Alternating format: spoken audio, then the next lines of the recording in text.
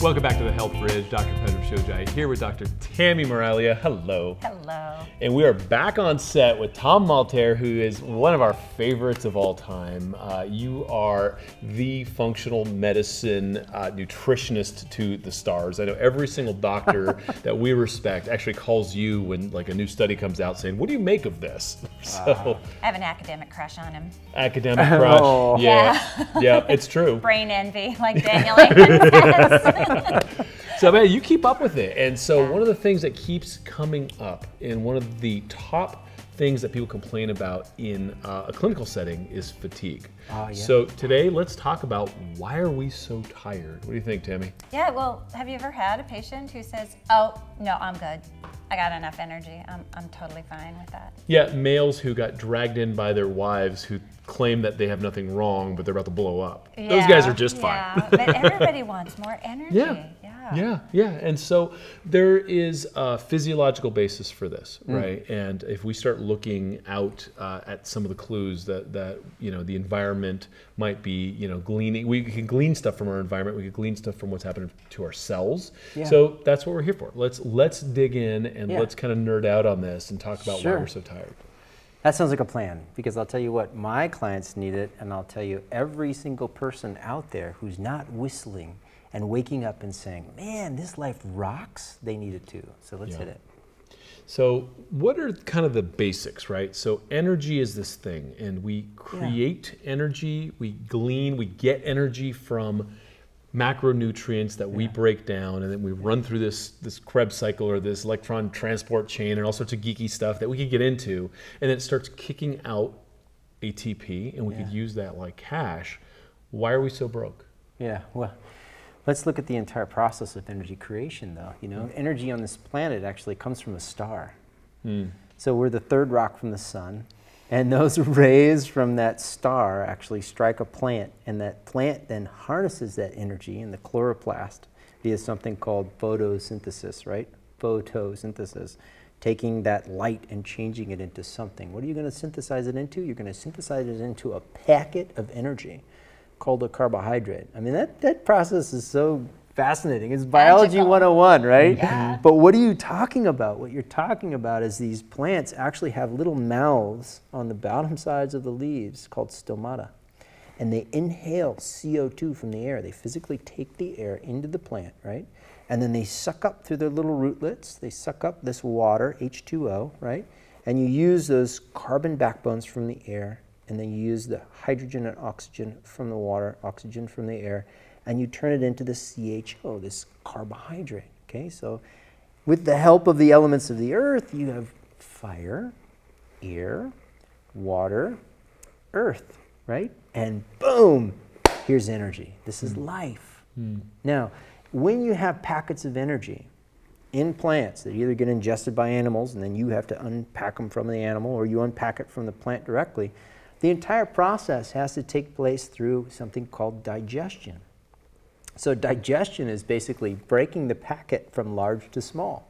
You want to cleave off all the little components, and you want to get to those little carbohydrate packets, and you want to get to the little amino acids that you can actually turn into carbohydrate packets. And you want to get to some of the fatty acids that you can turn into something in the Krebs cycle. It'll basically give you energy, right? So you have to break the food down. Now, how many people coming into your clinical practices say, hey, I rock at digestion. I've got an iron stomach. I never have gas, nausea, bloating. I don't even know what diarrhea is. My bowel movements are completely normal. What do you mean? Okay. One bowel movement a week isn't normal. What? That's what I seriously have heard. I said, well, what's normal? Well, you know, once a week. Yeah. But I think that's a big problem, is that people say, oh, well, I eat well. And there's two parts to that. I was just talking this morning that I had a patient, and she just said to me, I don't think your program's working. I'm still tired. And I said, can you write down everything that goes in your mouth for 3 days? Oh, I was so surprised. And I think that people don't realize the power of what we're eating and how it can translate into your energy, like you're saying. Yeah. It's information. Absolutely. So the weird thing is, right, we're not slowing down enough to engage in the digestive process anymore. We're all so busy, we're all so stressed. And you know, digestion starts in the brain, right? The cephalic phase, the envisioning, the smelling, the having sensory, you know, interaction with your tongue, with the foods, right? That entire process then ramps up your gastric juices, it gets your pancreatic enzymes ready, your bile, you know, your CCK that secretes both bile and pancreatic enzymes, boom, gets ramped up when you're engaged with your food, right? Michael Pollan, he basically says, you know, eat at a table. It's one of the most important food rules. Eat at a table. By the way, a desk is not a table, right? And everybody's in a car, and everybody's slow down. Look at your food. Take a couple of deep breaths. Chew. You know? Oh my gosh, are you kidding? There's actual trials where people look at the number of chews, 10, 25, and 40 chews, and they determine how much energy you can get out of almonds, for example, in this one trial I'm thinking of. And it's exponentially greater amounts of energy you can get by chewing longer. You can lose weight by chewing more when you think you're done and ready to swallow. It's amazing how much we leave on the table, so to speak, and it just goes right through. Remember what this is, right? Mastication is breaking from large to small, right? It's a whole start. Okay, so if you want to get packets of energy from your food, break it from large to small. And then what are you going to do? You're going to swallow, 8 seconds, lower esophageal sphincter. You should be in a pool of acid. And this acid is going to literally be very similar to battery acid. Okay, we're talking a pH of about 1.5, 1.7, maybe 1.9 for people who are less healthy, or maybe a 2.0. It's still very similar to battery acid, right? Now what happens is, in a lot of people as they age, what we're finding is that acid level, that pH level goes up, the acid goes down. And it used to be, 10 years ago, when you look at the studies in Japan and whatnot, that age was about 50 years old. So something happened. Something happened after 50 years old, and all of a sudden, right, no longer stomach acid. But now we're seeing in literature it's gone from 45 to 40, and I have a friend who teaches about gastric acid at Bastyr University, and he's showing people at 35 and 30 now with insufficient acid. So somehow, and we'll get to this, somehow the acid level is going down. Well, let's imagine your acid level is going down. And that's naturally. And then we have tons of people who artificially lower their acid with prescription and over-the-counter medication. So let's see what happens when the acid goes down. The acid goes down, and what's it responsible for doing? Well, just imagine this, okay? I've got a beaker. Don't try this at home. I have a beaker, okay? And the beaker, in one beaker, I've got battery acid, okay? pH of 1.2, whatever. Or stomach acid, 1.5, 1.7, something like that. And I pour in a T-bone steak, right? Just chop it, right? Watch that thing sizzle and disintegrate, and over time, even the bone starts going away, right? Yeah. Okay. Now what I want you to do is I want you to take a beaker, and I want you to pour table vinegar into that beaker.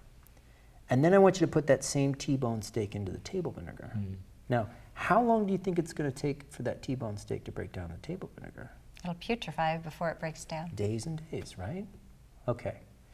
So if you aren't breaking your food down, what's one of the first symptoms you're going to have? You're going to have gas, you're going to have nausea, Bloating. you're going to have bloating, right? And what is that diagnosed as if you go into a doctor's office? Indigestion. Indigestion, the inability to break from large to small, right? Okay, so what's the first thing you're going to give somebody if they have a diagnosis of indigestion and you're conventionally trained as a practitioner? Oh, I know. Oh, what is it? I know, isn't it the craziest thing? We're taught to give something that lowers the acid. Lowers the acid, raises the pH. They're called proton pump inhibitors. They're called H2 H2 blockers. blockers. They're called acid blocking medications. Sometimes for a whole 24 hours with one pill. Okay, so you went from having a pH close to battery acid to now having a pH close to table vinegar. Now, are you able to break your food down as well and trap those little packets of energy, those trap packs of energy? Are you able to open them up and utilize them? No, absolutely not.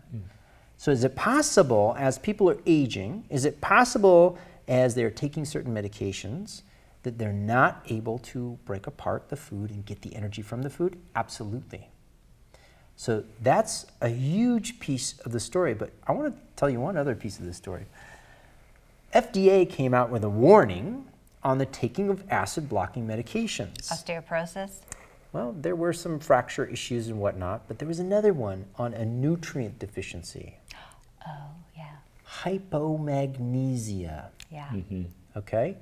So if you're taking this PPI over time, you can actually end up with a deficiency in magnesium in your body. Now, we all know what magnesium is. It's a mineral, right? Magnesium is probably the most important mineral because it's a cofactor. It's needed for over 300 different enzymes in the human body. Wow. Do you know why? Why it's needed? Yes. No. Tell us. In the body, form equals function. Okay, every little thing, because of its shape, will interact with something else. Let me talk about this concept just for a second. A little bit excited. Okay, it's called information. Okay, one form, because of its structure, will bind to something else, and they will mate. In that joining process, both are changed. This shape changes, this shape changes. Then they come off. Now, because this one has changed shape, now it can mate with something else. And you see it passes on via the form, these little signaling process, where each little shape, once it mates, it changes the compound that it mated with. Well, the form of magnesium mates beautifully with something called ATP. So it turns out that magnesium is actually the carrier of energy in the human body. So all the interactions that you hear of that magnesium are important for are actually energy-related reactions. They need ATP. And you can't test for magnesium deficiency No, well. you can't. You know, it's terrible. Most of the stuff you find on standard blood count analysis is useless. The B12, it doesn't really tell you what's happening in the cell with B12. Magnesium, it doesn't tell you what's happening in the cell with magnesium at all. So you can't really look for magnesium insufficiency. What do you see? What do you hear? On the intake form, it'll be something like, hey, if someone drops a book next to you, do you startle easily? Oh, yes, absolutely. Okay. Late at night, when you're trying to get to sleep, do you find that you have a monkey mind? It's just racing. You can't stop your thoughts. You know, you're just always on edge. Yeah. Oh, I got that. Do you ever get like little muscle spasms? Do you ever get like little energy insufficiency cramps, things like this? Oh, yeah. Is your energy consistently low all the time? Yes. Aha. Constipation. Well, another great one. You might have a magnesium insufficiency, right? So someone might say, great, I'll take magnesium and I'll feel better, right? You're not going to be able to get it Well, if you don't have enough acid. Possibly. So you want to go back upstream. Now, here's the interesting piece. Are you ready for this? Acid. Seems like it's so important. Got to break down your food, right? You need the amino acids. You need everything from your food.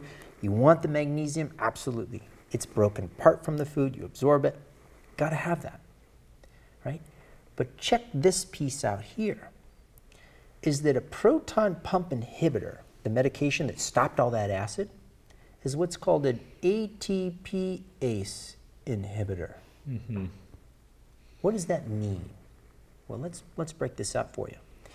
It means that it stops the pump that produces energy to allow for acid to form, all right?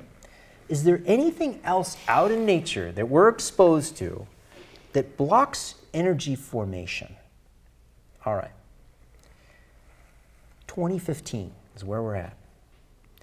In this year now, we know there are billions of pounds of chemicals being imported or produced in the U.S. every single day. The last monitoring that was done by our Environmental Protection Agency in 2010 showed us there were 74 billion pounds of chemicals being imported or produced in the U.S. every single day. We know from chemical reports from companies that a lot of those have gone up exponentially. We have a lot of chemicals. Out of the 87,000 chemicals that have been introduced onto this planet right now, I have not seen a single one that doesn't have some sort of manipulation of the mitochondria. The mitochondria is where we produce energy. So is it possible that some of these chemicals that we're exposed to in the environment might be changing acid secretion. Right, let me tell you a story. You ready for this story? All right. So this is a weird idea, right? People with low energy, people with low digestion. I'm having these people coming into my practice in Bellingham, Washington, okay? Whatcom County, Bellingham, Washington. Just a pretty clean place, Not one bad. would think. Beautiful. So these people are coming into my clinical practice, and I'm noticing some of these people that are over the age of 50, they're coming in and all, they're having terrible gas, nausea, bloating. They can't eat raw greens. They can't tolerate a lot of foods, lots of food sensitivities. These symptoms are flaring, and they'll happen at certain times and then dissipate, and happen at certain times and dissipate. And I'm confused, right? I have this load of people coming in, right? It just happens to be one day that a person comes in, and I'm looking at their file, and somebody else calls and says, I'm so sick today, I can't come in, can you mail me my supplements? They only live a half an hour away. I was like, oh, no problem, I'll mail your supplements. So I pulled their file up, and I looked at the addresses, and I said, whoa, wait a second here. What's going on? These guys are almost neighbors, right? So I started pulling some of the other files who had similar symptoms, right? And I looked at the addresses, and you plot them on a map. Every single one of them lived right next to a raspberry field. Uh-oh. So I called up these people and I said, wait a second, can you do me a favor and chart when your symptoms are flaring and when the people outside your house are spraying? And it turns out it was fungicides that they were spraying on the fields. And if you look at the literature closely, they're one of the most potent mitochondrial disrupting chemicals out there. So what was happening was these people's symptoms of indigestion were responsive to these mitochondrial inhibiting chemicals. Do you see where I'm going with this? Now, is it possible because of the coal-fired power plants and the air pollution coming over from China on the brown cloud that NASA has been tracking, lands on the western seaboard, is it possible that these chemicals could be inhibiting mitochondrial function? And the answer is absolutely. Then one has to ask, is it possible that we have this 50-year-old age bracket, that when normally people, their acid would decline, now is going down to 45, and to 40, and to 35. Is it possible that that's going down as the levels of chemicals are going up? That's incredible. So that's the hypothesis that I'm throwing out on the table. And I'm saying, then, let's look at some cases. If that's the case, some of my senior clients who are coming in with mitochondrial insufficiency, digestive problems, whatnot, if I give them mitochondrial nutrients like magnesium, B vitamins, coenzyme Q10, is it possible their symptoms improve? Yes, they do. But there's one key element that's missing. And that one key element appears to be amino acids. So if they've been ATP insufficient, gastric acid insufficient, what's the primary purpose of gastric acid? Breaking apart peptide bonds, freeing up amino acids. Mm-hmm. And what many people forget is there was a beautiful review in 2008 in the journal Circulation that talked about branch-chain amino acids jump-starting mitochondrial function in people whose digestion was not very good. Yep. So you start going, oh my gosh, look at what we have here, right? This is just chemistry unfolding in front of us. Not able to break down, nutrient insufficiency, not able to build proteins, not able to make the body function very well. Give the body what it needs and pull the whole cycle back on center. Does that make sense? It makes sense. Not where we thought we were going to go. Yeah, well, you know. How fascinating. It's like a train. Yeah. I gotta say, this makes me sad because Grandma used to give us chicken soup when we were sick, and it would kind of pre-digest some of the amino acids. It would pre-digest some of the protein so that it'd be easier to absorb. And that is kind of the wisdom of eating soups when you're not feeling well. It seems like, all of us should be eating soups. But there's a piece to this that just makes me so sad is there was a commercial with Larry the Cable Guy standing in front of a hot dog stand saying, Yes. And this is everything that's wrong with America, right? And he's saying back, and Larry the Cable Guy, shame on you. Shame on you, right? He didn't make the commercial. Huh? Yeah. Well, no, but he took their money. Shame on you. And so basically he's sitting there saying, I used to get all this indigestion and acid and da-da-da-da-da, and it used to suck because I couldn't eat this hot dog, but now I take this, I don't remember which one of the antacids it was, like Tums or one of them, and now I could go back to eating like an asshole, right? And this is what is being sold to America as a solution. So you have the toxins on one end, what you're proposing, which is this cascade of toxins that's also bringing down our ability to digest and break down the proteins to create amino acids, and then doctors being trained to give these proton pump inhibitors and acids to then support this collapse of the energy systems. And then everyone's saying, I don't know why I'm so tired. I need caffeine, I need Starbucks, I need drugs, I need frappuccinos, right? Because I don't feel well. Yeah. And what you're talking about here is, this is revolutionary stuff. So. Well, and you're talking about patients that come to you because they're not feeling well. I do a lot of digestion analysis on every patient as just a screening. Yeah. Because my patients that have the best diets are some of the most surprised at, it's a poop test, but we get to see what is there and isn't there, and it's shocking how awful people's digestion is. It doesn't matter what you put in. If you're not breaking it apart and absorbing it, it doesn't matter what you put in. There's a lot of things at play here that I'd like to address. You guys have said some great things, like the coffee that people are relying on these days. And what happens with this, right? Let's go back to natural cycles.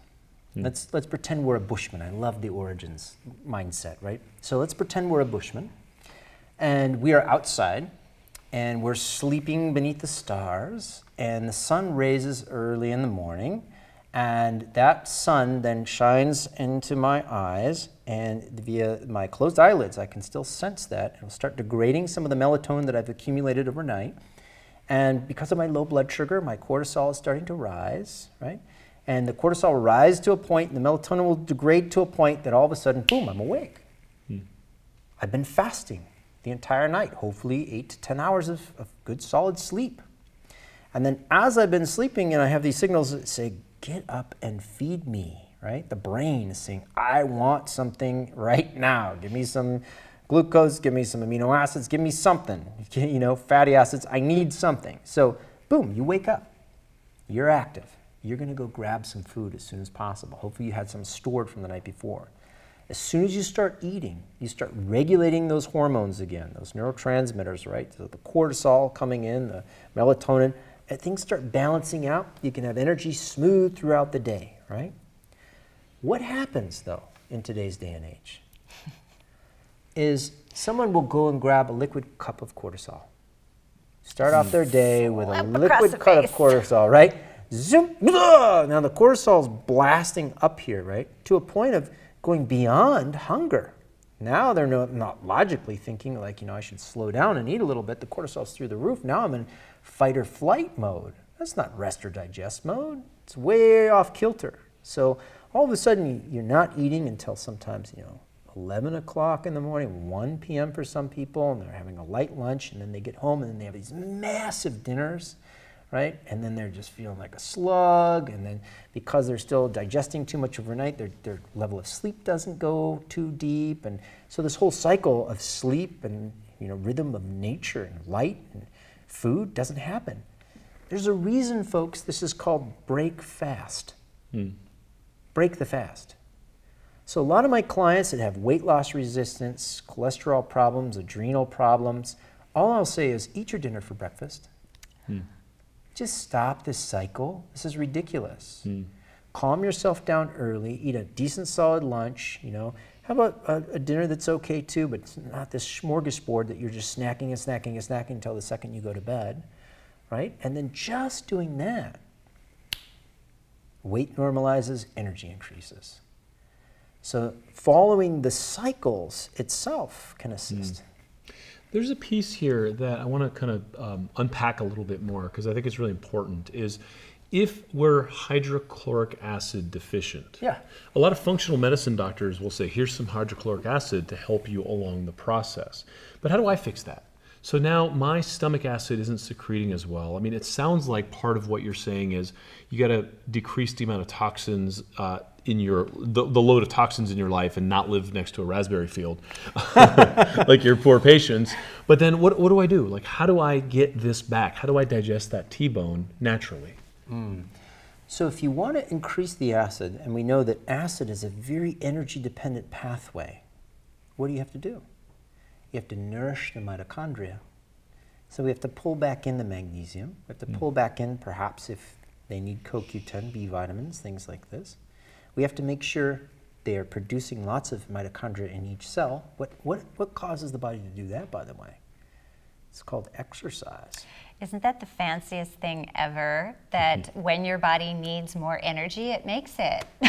Weird, right? I know. One of the few things that can boost intracellular coenzyme Q10 versus taking CoQ10 is to actually exercise. Yeah, I can't exercise. I'm too tired. Actually, you'll get more energy. Literally. I can't if you exercise. go. I'm depressed. Yep. Yeah, that's One of the best medications for depression, actually beats every medication out there, is exercise. So you start out slow, right? You don't want to exhaust yourself, because we now know that when you do heavy burst training or you do ultra marathons or whatnot, that you cause a leaky gut and a lot of stress on your system. Yeah. You just want to ease into the exercise, and then you'll watch how your body adapts. Give yourself a couple of weeks. Anytime you need a change in your life, give yourself a couple of weeks. So start out super slow, maybe even walking 5 minutes a day or whatever it is, and watch what happens. You know, it just builds slowly and slowly and slowly and slowly, and away you run. Well, Pedram gave me a challenge, actually. Yeah? I'm doing a lot of confessing, aren't I? So when you're thin, people think you're fit, and that's not true. I have not had time to exercise for a very long time. I had a big book launch, I have, a family, I have full practice, bodybuilding, moving, etc. And I just said to him, one of my goals is I want to start moving my body again. Yeah. And he said, okay, I want to see a video, you're going to send it to me. Go get some weights and go get your running shoes and just do literally 2 to 3 minutes. That's it. 3 or 4 times a day. Oh my gosh. Go walk around the block one time, go lift some weights, 5-pound, 10-pound weights, and so I got my challenge. Boom. Do it, sister. My buddy Jay. And I had to, I even was in this mindset of like, I have to find time to exercise. And I know that I do currently walk around the block, but there's always something more you can add. Little bits add up. It doesn't take much at all. So my buddy Jay, right, he was one of Jane Fonda's original aerobics dudes, right? Okay, so he works for Apple now. He's a bigwig, right? Wow. But he did this fitness challenge where they tried to determine with a couple other coaches, like, what was the best thing? Should you do heavy, hard training like they do on all these weight loss shows and stuff, or should you do moderate training, or should you ease in? And he did the ease in group. And basically, you just do your tolerance level. If it's 30 seconds, because you're extremely overweight and exhausted, then it's 30 seconds. But you do 30 seconds. And then the next day, maybe you do 45 seconds and you build up slowly. Those people had phenomenal success, and they kept the weight off, and they kept the mindset that exercise was fun and rewarding and built them up. That's probably the most important thing, is what your experience is, what's your relationship with the idea of exercise. Because if you think, oh, it's torture, I'm going to sweat, this is painful, then what's the motivation? Yeah. But if you think it's like, this is my time for me, this is me taking care of myself gradually within my own capacity, my own means, and my own time, right? Doors open up, and all of a sudden your life is a lot easier. And I would love to bring up more information from you about the sleep and energy. You talked about the origins and how we went to sleep let's look at that. when it was dark. Yeah. And how important is sleep oh my gosh, to energy? You're joking. So, no, I'm not.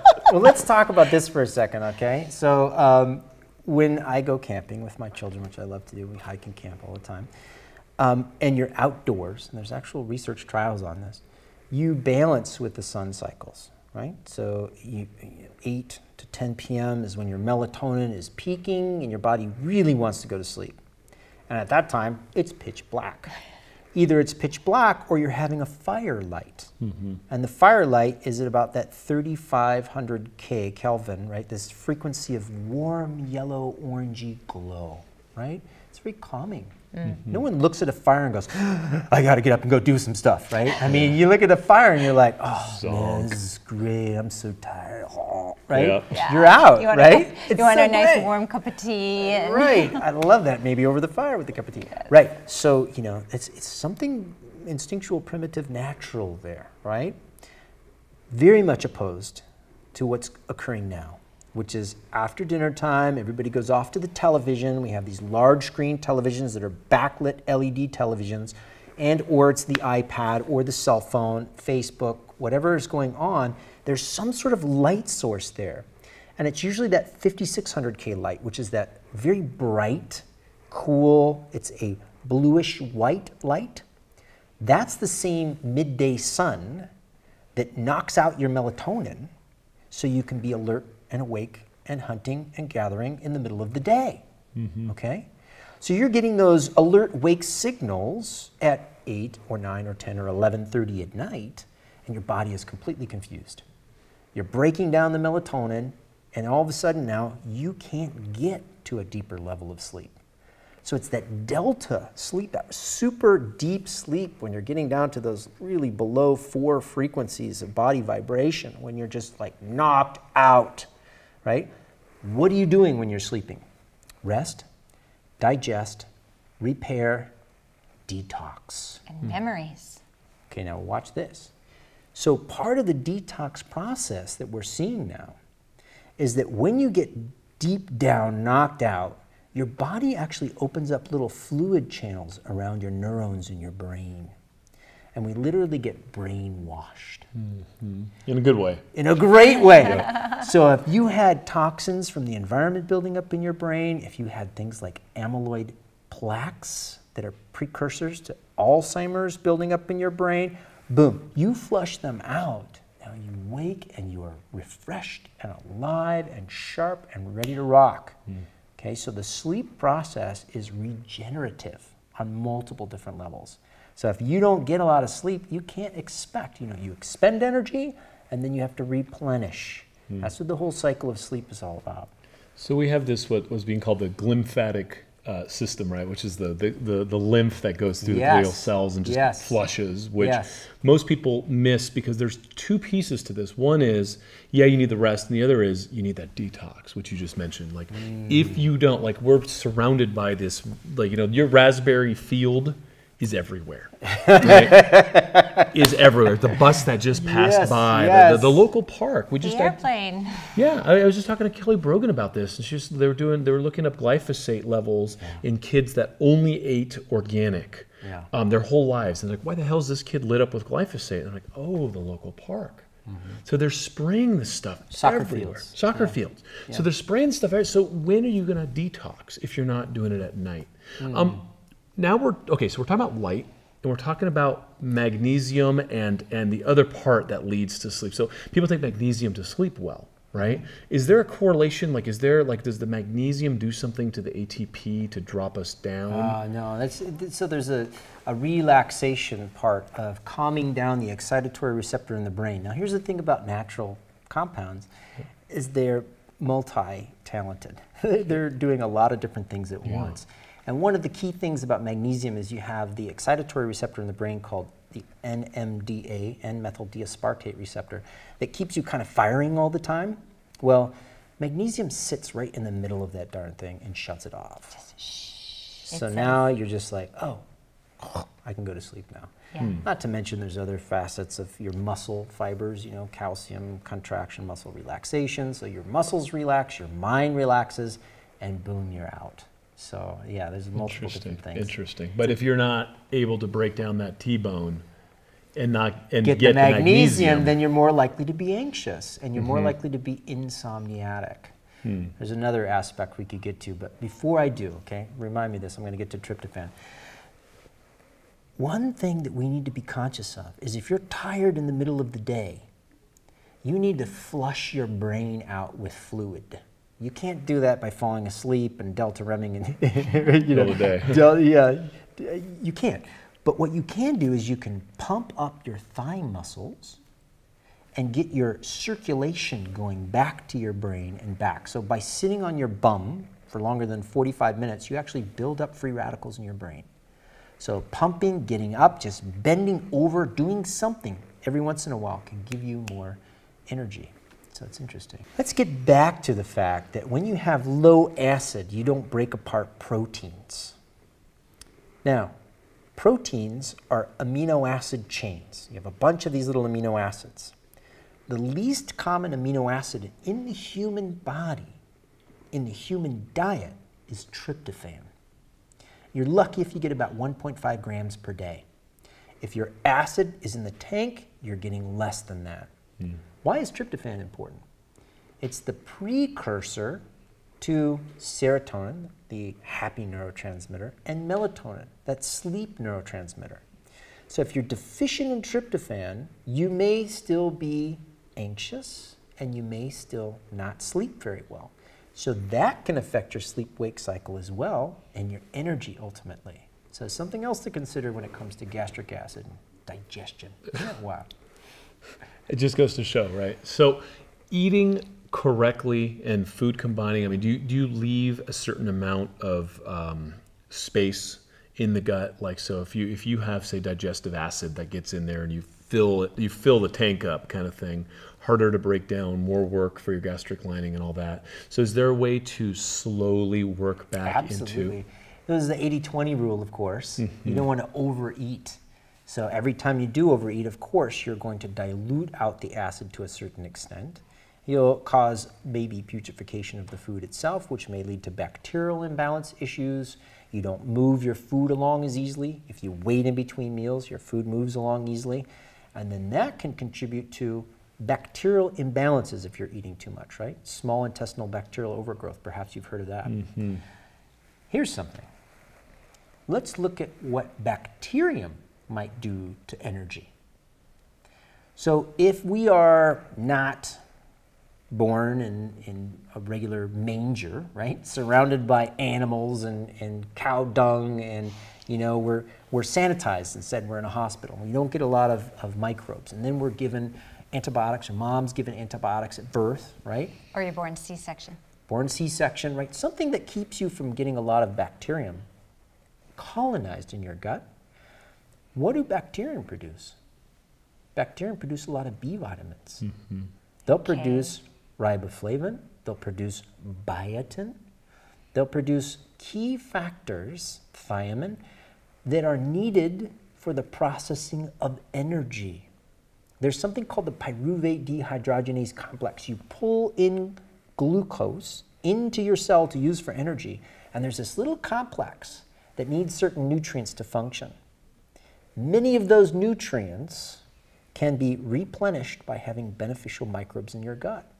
So once again, now that we're doing the antibiotics, now that we have the chemical exposure, the pesticides, the herbicides, which we now know kill microbes in our gut, they could be robbing our production of energy-providing nutrients from the microbes. My goodness. We could also just have plain old inflammation, which is going to be an inhospitable environment for the bacteria. Well, anytime you have inflammation or you have detoxification, usually you're going to use nutrients to tame that down, especially the detoxification process. Should I go through that real fast? The phase 1, phase 2? You put a handle on something in phase 1, you pull it out with phase 2. Anytime you're pulling out a toxin, you pull it out with a nutrient. Anytime you pull something out of the body with a nutrient, the toxin leaves, and so does the nutrient. So you could be depleting yourself B12, B6, folates in the methylation process. You could be... Even if you do methylate, Some of us don't. Right. Right. Yeah. MTFHR. Yeah. So, you know, there's a possibility of you just peeing out a lot of excess stuff. So, in essence, it sounds like you had it right in Origins, right? If we could get outside, how did you feel, by the way, when you were in the African savannah, right? Filled with life. filled with light. Dude, you wake up and you have shivers up your spine when you're outside all the time, right? I mean, I drink from glacial streams, and then when I'm pulling out my tent stakes in the morning, I eat the soil, you know, and then I go and I harvest these wild mountain blueberries and mountain ashberries, and I'm just, you know, come on, you're just like, you're buzzing, right? All you have to do is separate yourself from that life. Separate yourself from natural lighting, separate yourself from exercise, separate yourself from clean air, water, and food, and you will watch your energy go down. So in essence, all I'm saying is get back to the core of where the energy came from. The air, the water, the soil, the food, the plants, let's get it. God, you know, here's the problem is that is so beautiful in its promise. And then the system that we live in is saying Starbucks and Larry the Cable Guy's, you know, antacids. And so the solutions that the millions of people are suffering from are adding to the problem, where the solution really is to take care of your gut, eat better, and avoid environmental toxins, which also simultaneously makes you be a consumer of healthier products so that you don't add to it, so that the next generation doesn't have to deal with it worse. That's exactly right. So it sounds like out of your frustration, you're asking me, Tom, what's my first step? Yeah, how do I sort this out? Cool. So what I would say is make sure you get some sleep. That's an easy one. And if I can't sleep? Focus on that 8 to 10 at night. Make sure you don't have that bright blue-white light an hour before bedtime. Maybe if you are still racing in your mind, you can consider magnesium, work with your healthcare practitioner for proper dosing for you. If you go too high, you'll know, you'll get the runs. So, you know, looking at that magnesium and then going back upstream. Talk to your healthcare practitioner about why you have gas, nausea, bloating, diarrhea, constipation. Maybe you have some digestive challenge. Maybe you need some herbs, supplements. Maybe you need to change the foods you're consuming. But really, vegetables themselves assist with digestion. Vegetables themselves are rich in magnesium. Do you remember where that energy came from the sun? That chloroplast? Did you know that very much like our heme in our blood that runs around, where we have iron in the middle of our heme, plants have magnesium in the middle of their chlorophyll. So we can get, by eating the plants, the constituents we need for the production of energy. And I think, you know, a lot of people say, well, I can't do all of this. I can't get, you know, 8 to 10 hours. My kids go to bed and that's the only time I can get my work done, or, you know, I can't have time to cook. I think just one small thing it really adds up. You know, just going to bed 15 minutes earlier every week. Just 15, just creep it back. And if you get 1 hour extra sleep, you're going to feel it. Just add vegetables to one meal a day. Instead of eggs, have eggs and sliced tomatoes or something. You know, I don't think it has to be an all or none. I think that a lot of people get discouraged that they can't do it all. Well, because they're broke. They're cash broke, which means the energy that would be considered cash, they don't have to invest in a lifestyle, so they can't see their way through it.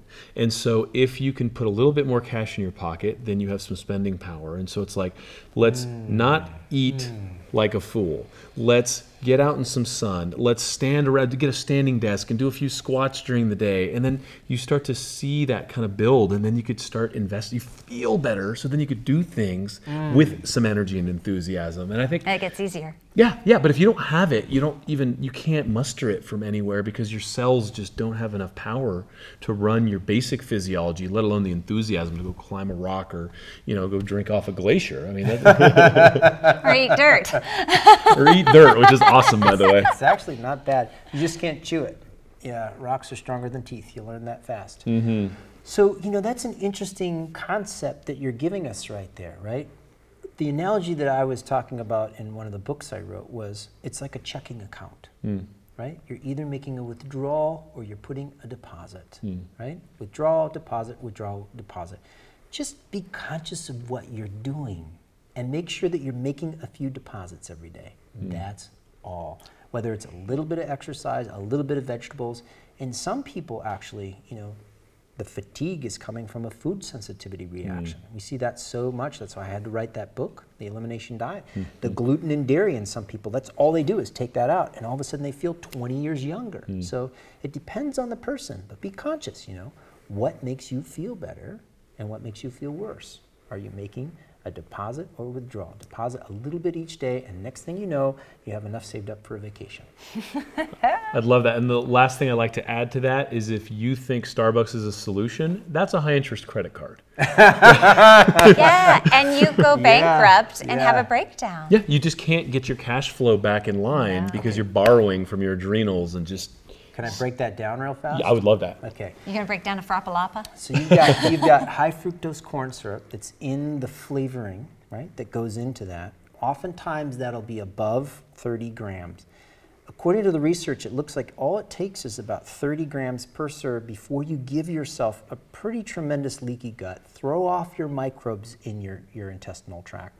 You allow for a massive increase of inflammation in your system, right? If you continually ate something that had 30 grams or more of high fructose corn syrup per day, or fructose from high fructose corn syrup, so it's probably 75 grams of high fructose corn syrup, then you could give yourself non-alcoholic steatotic hepatitis, or NASH, right?